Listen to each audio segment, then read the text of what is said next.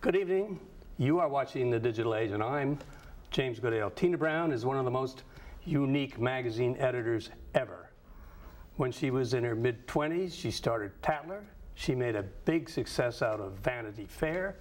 She did the same with New Yorker. There was a little blip with Talk. Then she wrote a book about Princess Diana.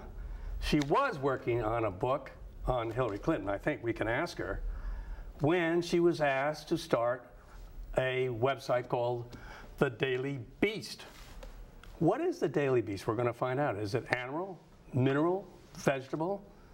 What is the nature of the beast? And here to tell us about that. The beast is feral. The beast is feral. Where did you get the title? It came right out of that great Evelyn Waugh classic comic novel Scoop, where they had this crazily badly run newspaper, The Daily Beast, and it has always been my fancy to edit something called The Daily Beast. And so we're going to show the audience a recent front page, can we call it that, of The Daily Beast. There it is. Look, there's all sorts of things on the cover of the Daily Beast. If it's not really the cover, because that picture in the left-hand corner is it's one of 3 or 4 that keeps moving around, and probably the page changes. We can ask Tina about that in a moment. Now, Tina, I'm going to play a game with you. I'm going to put up on the screen one of your most famous magazine covers ever, and then ask you why you can't put this on the Daily Beast as the only Daily Beast cover. You ready? Mm-hmm. Okay. Woo! Wow. We know that one. We know that one. Okay, so the fun of the game here is, I would have thought that if I were a magazine editor, oh no, I'm not, I'm getting ahead of the story because I don't know if you are a magazine editor or not. If I were the chief proprietor of the Daily Beast, why isn't I can't do something like that? You can. I would definitely put Demi Moore and her tummy in the first image in that top box. I mean, that's one of the reasons that we made the box nice and big and handsome and glossy, is that we can do exactly that kind of image. I would do it in a heartbeat. Now, the impact, however, since it's a moving target, wouldn't be the same, because Demi Moore is on the cover and on the newsstands for 25, 30 days, and people are going to be talking about it because it sits there by itself, doesn't it? Well, that moving box rotates, and it can rotate as fast as we want it to rotate. If we had that picture now, we were breaking that, I would put it up and I would leave it up. It would actually stay up for longer than a month, very likely. And as a rotator? Yeah, sure. Or we can put it all over the site. I mean, the great wonderful thing about the web is that you can keep things up as long as you want. That image on the web would go viral in an instinct, and actually it would be all over the world in a heartbeat. And it was all over the world when it was picked up in newspapers, but this way we'd be augmenting the traffic of the website simply by putting it up. So there's no difference in that regard. I mean, what is exciting is to see it catching immediately on your traffic graph. It's like a kind of cardiogram that, you know, that anyone who has a website watches all day long as this thing spikes or doesn't. No way, you're kidding me. No. Yeah, sure. And when you see the spike, I mean, you'd put Demi Moore and her stomach up and you would see it spiking like that, and it would be going through the roof. It would be like the patient is having a sort of seizure of excitement. You sit there with looking at the spike, really? Absolutely. Do you change your stuff? Yeah, all the time. If you see the spike flatlining, you decide to move that thing off. No kidding. So what have been some of the hot items for you recently? Well, we've had, you know, what is exciting, I have to say, about the web is that you find audiences for very smart material as well as very sexy material. I mean, obviously, sex always does very well in any medium, right? So you're always going to, traffic is always going to have a spike with something sexy. But what I find more exciting is that we often have spikes for really hot idea pieces. I mean, all the way through the election, we got immense traffic for pieces like when Christopher Buckley decided to endorse Obama instead of McCain. He comes from a long line of Republican family, and he nonetheless endorsed Obama. That went absolutely crazy on our site. Well, that was and yet, so did another piece by a former John Edwards speechwriter, Wendy Button, who switched sides and became a Republican. So it's one of those things where sometimes the idea can just drive a lot of heat. And lately we've had a lot of traction with our financial material. I mean, we had Charlie Gasparino break the news recently that John Thane had spent, over $1 million decorating his bathroom and all that in his office. And that story went crazy, and it went absolutely viral, and it you know, John Thane resigned. So I mean, the thing is that it's really about being on the news. Sometimes the news is politics, sometimes it's business, and sometimes, well, actually always, sex sells. Sex. So, I mean, well, is Demi Moore, is that a sexy shot? Pretty sexy. So She did have no clothes on, Jimmy, in case you hadn't noticed. She's not just pregnant, she is naked too. She's naked too, really? Daily. When you talk about what you had, you're talking about a daily this, a daily that, a daily this. Now, being daily is not the same as being monthly. No, it's not actually. We update all day long, so we're not just daily. We're sort of every few hours we're changing and mixing around. I thought I was going to find that a big stress, but actually, in some ways, because the culture is so accelerated, because news now is 24/7, it's less stressful than trying to struggle to keep your news and your features and your sort of magazine sort of safe from piracy and from being raided and picked over and all the news has gone into other people's websites. I find it far less stressful to be able to put it up on my own website, you know, make the news, get the viral links, own the story. It's less stressful. At least I know that it's there. It's less stressful than having a magazine. Yeah, much. And that's because you're going to lose it in the magazine? Yeah. The magazines today, it's terrifying. I mean, I don't know how I would have stuck it. I mean, I am, naturally very impatient. And now finally have found a medium commensurate to my impatience.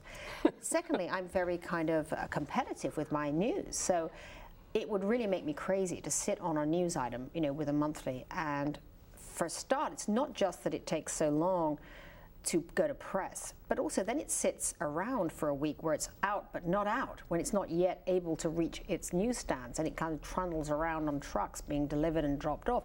And in the meantime, everybody's stealing everything.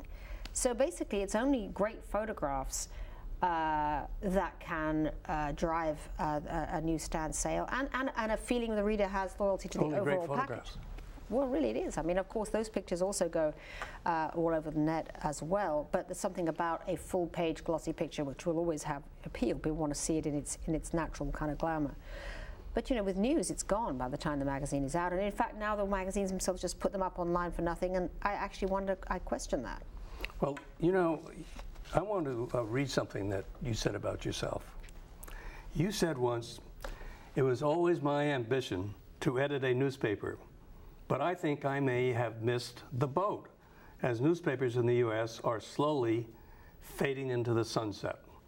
I dream they will have a glorious heyday again before they go." That's exactly true. Is this your beautiful heyday as a newspaper proprietor? Well, you know, I mean, I always did want to edit a newspaper, and somehow didn't, because there really wasn't the option in the United States, because the kind of newspaper I would want to do, you know, is a more upscale newspaper. I always felt there was a market for the so-called sort of quali pop, as they're called in England, you know, the upscale tabloid. I always thought was a kind of missing niche, and in many ways that's what the Daily Beast is. It's really an upscale tabloid. You know, we combine you know, the intelligent sort of politics and news with the kind of more popular you know, entertainment and emotional content and the kind of material that you might see in a magazine, which really creates a kind of quality tabloid feel. So I think that's kind of where we've gone, and I don't know anymore that a newspaper could get the finance to go, and certainly I don't think you're going to see new newspapers unless somebody can figure out a way. Maybe it will be a free newspaper, but then again, the younger generation are not reading newspapers at all. So my kids, for instance, they read everything online, and they don't have the same sort of loyalty to the product that I do. What do you read?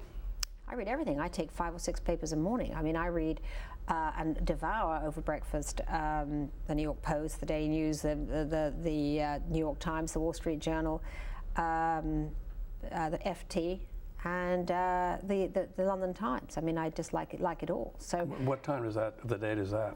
That is, I usually go out for breakfast. What I do is I sit in my pajamas and change the headlines and mess around with the site and put my 10 cents in and make everybody crazy on the site. 5 o'clock in the morning? between sort of 6 o'clock and 8, and then after having done that and the site's up and set for a couple of hours, I'll go out for breakfast with my big boatload of newspapers. You're setting up the site at home at 6 o'clock in the morning? Well, we have a homepage editor who's in, and the editor of what we call the cheat sheet, which is our news menu of 10 great stories in a day that we've offered people from all over the media. That team are cheating, as we call it, on the news from 5 in the morning to about sort of between 5 and 7:30 in the morning. But how do you do that? How do you know enough to? Well, they're reading everything. They're reading. But you're in charge, right? Well, but I know what they've picked, and I can see whether I think it's good, and then I'll go out for breakfast and I'll probably add other stories that I see. But they are basically doing the news menu in the morning. But how about the other stuff that we saw, where you have the 4. What big box things. Yeah, big box. Well, a lot of that's original. We do. But is that up? Do you see that when you get up at 5 o'clock in the morning? Well, we have some stories coming in late at night. Some arrive overnight, and they're preparing the big box, and I look at it and see whether I like the menu, and if I want to change it, I can. I'm just trying to think what this is like in newspaper terms now. You think the newspaper editor, he opens up the paper before he goes home. Like that's 11 o'clock at night. Yeah, I mean, it's is like that what your husband was a very famous newspaper person? You rip open every editor kind of rips everything apart and makes his own mark. And I have a very talented team. They do a great job. I mean, some days I don't change it. I mean, some days I like it just as it is. Other days I have a point of view. And sometimes, things are happening, literally in real time. Or I might see a story somewhere that I think we haven't got that we should have. But we also generate a lot of news. I mean, it's amazing how writers themselves have speeded up and expect to be able to produce things quickly. I mean, like last night, I contacted a writer who's not a staff writer. He's an author. And it was just a few, recently. And I said to him, the Geithner hearings, you're a financial writer. What do you think? We've got to have something for tomorrow morning. And that was like at 8 o'clock at night. He was about to go out for dinner, but when he came in, he wrote the piece. It went up, and it was there, and it drove a lot of traffic this morning. I don't see how it's possible for one human to do this. My theory about the Daily Beast is, this will really offend you, that Tina Brown is married to that, we don't say old, that great newspaperman, Harry Evans.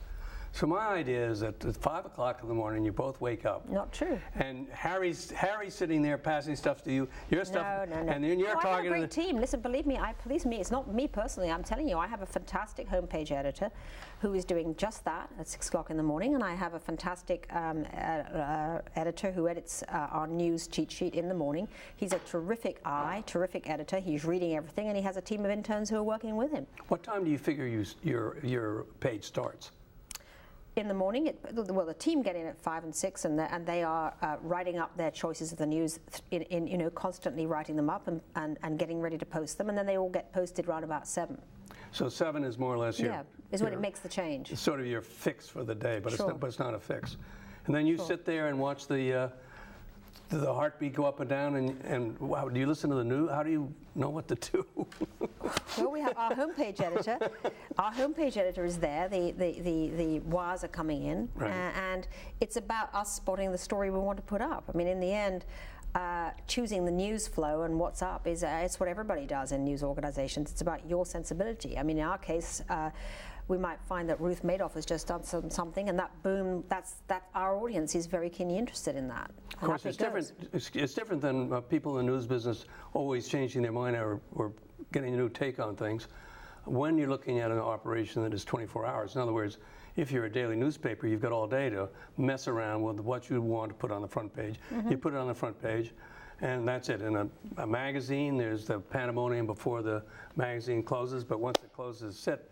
But you're a little bit like CNN then, aren't you? Well, yes, except that, the thing about the Daily Beast, it's a combination of aggregated news, which is our 10 stories a day we've chosen from the newspapers, from other websites, from international stories. That revolving 10 keeps updating throughout the day, so that by the end of the day we've had about 20 or 30 stories there.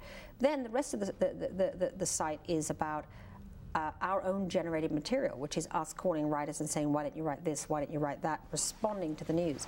And a lot of what I do is about a sensibility read. This is not, the Daily Beast doesn't pretend to be a comprehensive coverage of the news menu. It is about the stories we think are interesting, entertaining or provocative, and that we want to spin out to our readers. So there are whole slews of stories we'll never put up. We simply have an audience in mind who are what I think of as a more sophisticated, more media-saturated audience who are already really quite interested in the news. I mean, you can probably assume they're reading 2 or 3 outlets, and giving them a new sensibility or a new take. We're very big on sort of what I think of is counterintuition, the story that goes against the grain. So it's very much about having that piece that seems to kind of stoke the debate. And, I love writers who think interestingly, and I have a whole bunch of them in my friendships and Rolodex from doing 4 magazines. I mean, the great thing about having done 4 magazines is that there are whole thousands of writers out there and I know what they're good at, I mean, part of getting stories quickly is knowing A, a writer who could do it, and B, a writer who wants to do it, and 3, a writer who can do it quickly. And you experience that by simply being an editor. You can say, well, so-and-so is great, but he's going to take forever to do it, and it won't, he'll need 3 revisions. The shortcut is knowing who can do it, how well he can do it, and whether he will do it. And that's what I bring to it, I think. And do they have to do them fast? Yeah, they do. How many writers will be on at any point in time? So if we go back to the page we're looking at it, we've got the revolving foursome, whatever it is. We've got the news piece, we call it the cheat sheet. The cheat sheet changing. Then we have what we've just been talking about is this, I don't want to say original stories. I want to say stable of writers, but they're not stable writers. And we have video. There's a fourth element, which is video. There's video too. But you have all these writers. How many writers will be accessible at any particular time? In other words, from me, how many choices do I have? We usually have about 10 things in those highlights. 10 things in highlights? 10 things a day, and some of them stay up longer than a day. We might move them down, but they're still up. But then they're gone, I guess, aren't they?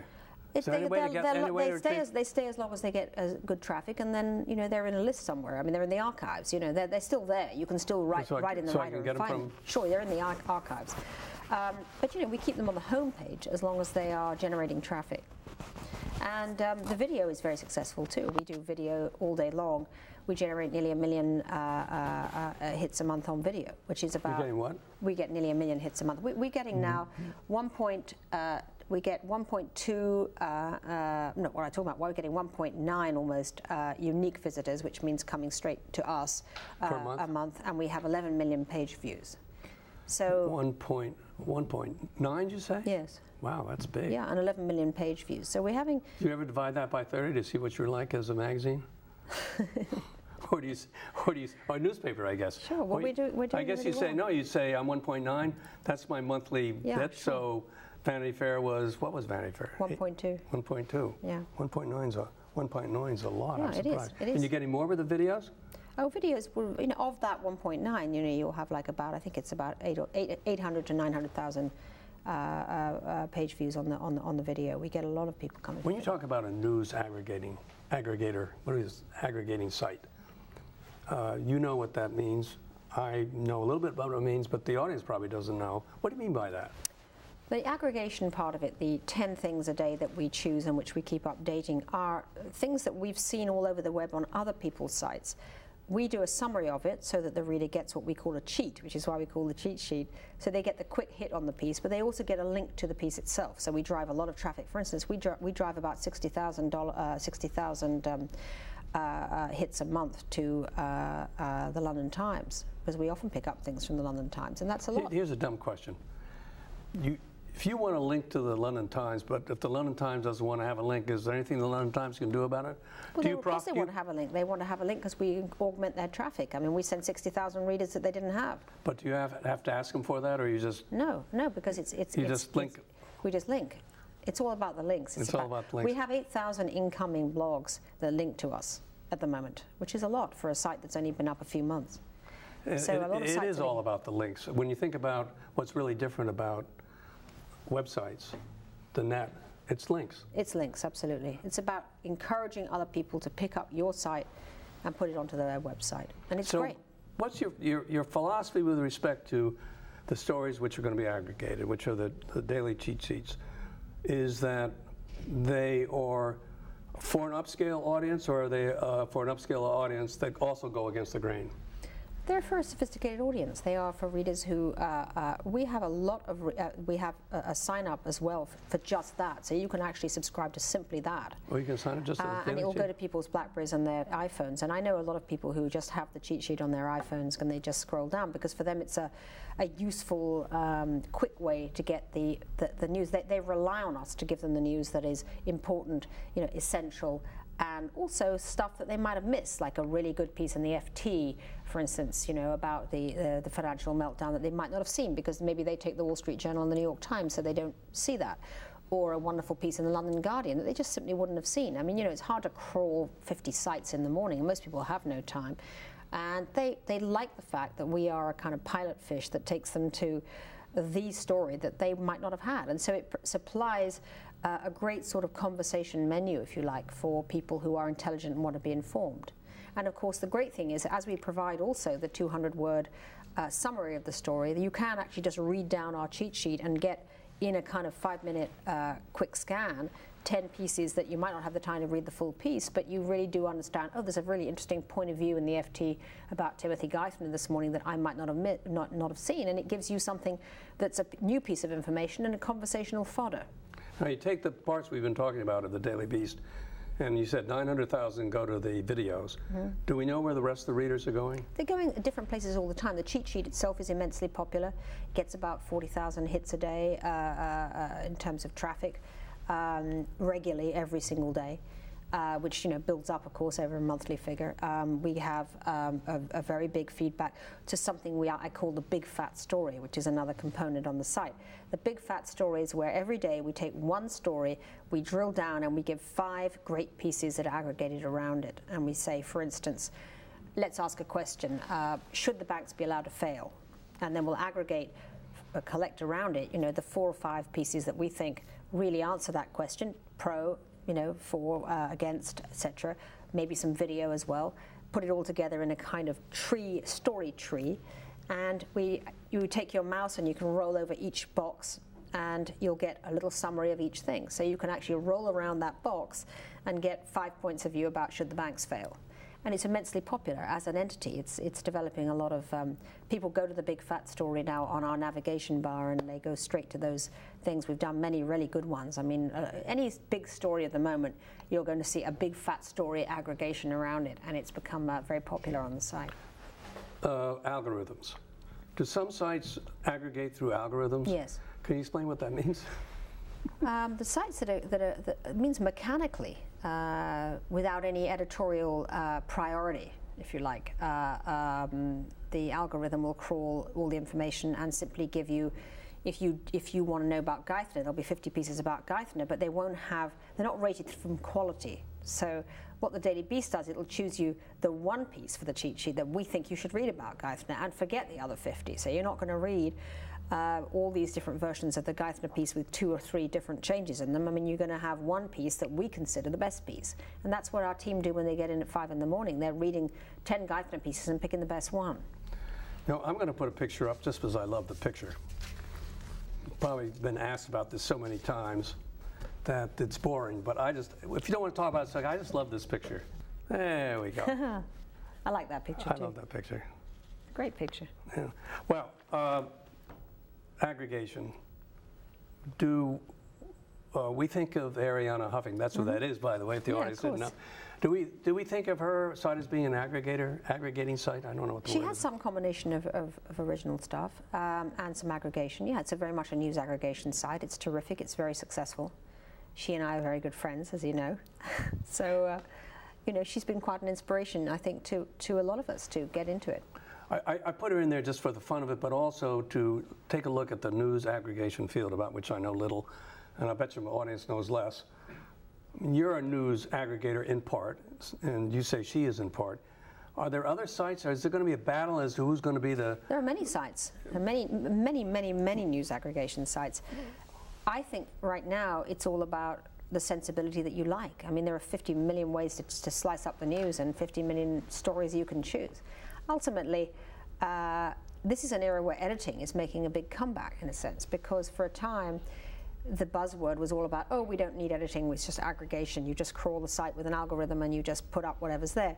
Fine, except that now we're all just drowning in data, just drowning in it and drowning in stories, and we want to know the best one. We don't have the time, to crawl through all this information out there. So I think there's room for any amount of news aggregation sites. It's all really going to be about which editor's take do you like. I mean, whose taste do you like? Do you know if you like one way of looking at the news, then go with this. If you want, I've always liked a really kind of high-low mixture of cultural and cultural opinion and hard news, and it's just the kind of mix that I've liked. I mean, it's slightly the more European way of dicing the news, I guess, because I was raised in England where we have, 10 newspapers in the morning, and it's very competitive, and whoever has the liveliest package, if you like, and the liveliest sensibility wins the day. So I was raised on that kind of newspaper. I've not ever grown up, as a lot of Americans have, in a kind of almost monopoly town where there's been one or even just two newspapers, and it's fairly sort of very often news is served up more as a kind of eat your peas news dinner, where she's like, this, you ought to know this. I don't think we ought to know anything, really. I think we want to know that what's really important to our lives and what is really going to sort of move the news today. And I think we then need to know things that the editor considers really interesting to know about, whether it's a fascinating piece of foreign affairs or an amazing cultural trend. Well, it's inevitable, though, if we look at past experience in publishing, that at some point in time, emerging from all of this, will be a number which will probably be smaller than larger, that appeals to the upscale audience. Now, yours appeals to the upscale audience. Your magazines appeal to the upscale audience. And generally speaking, you probably could count the number of good upscale magazines, maybe on fingers one end, maybe two. News magazines, 2 or 3 historically, maybe we won't have them anymore.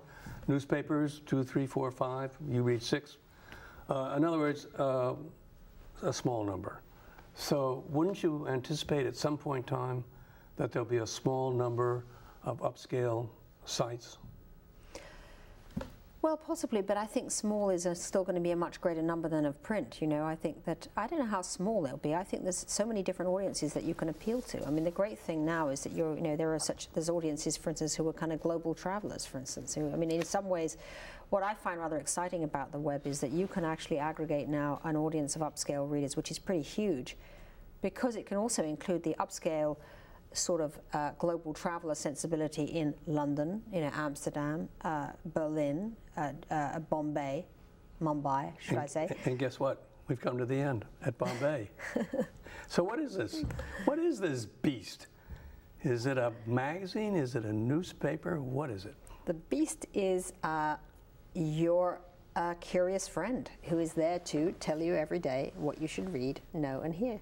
Thank you very much, Tina Brown, for coming by. Thank you. And thank you very much for coming by. And come by next week and learn more about the digital age. For the digital age, I am James Goodale. Good night, and come back next week.